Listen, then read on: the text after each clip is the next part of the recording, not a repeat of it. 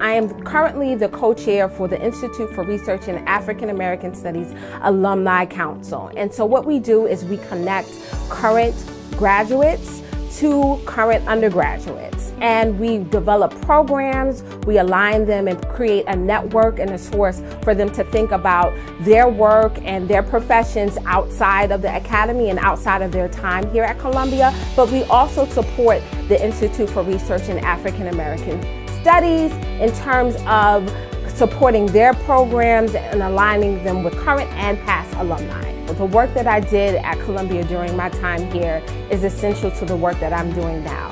I worked on Shirley Chisholm, that was my master's thesis, which I received the Zora Neale Hurston Award, and I was a Paul Robeson Fellow here.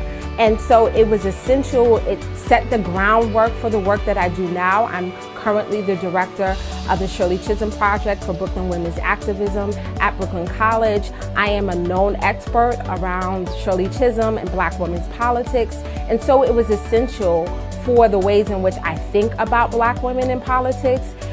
It started the groundwork for my current manuscript called Sister Insider, Sister Outsider, a comparative study of Shirley Chisholm and Barbara Jordan and the Black women's politics in the post-civil rights era.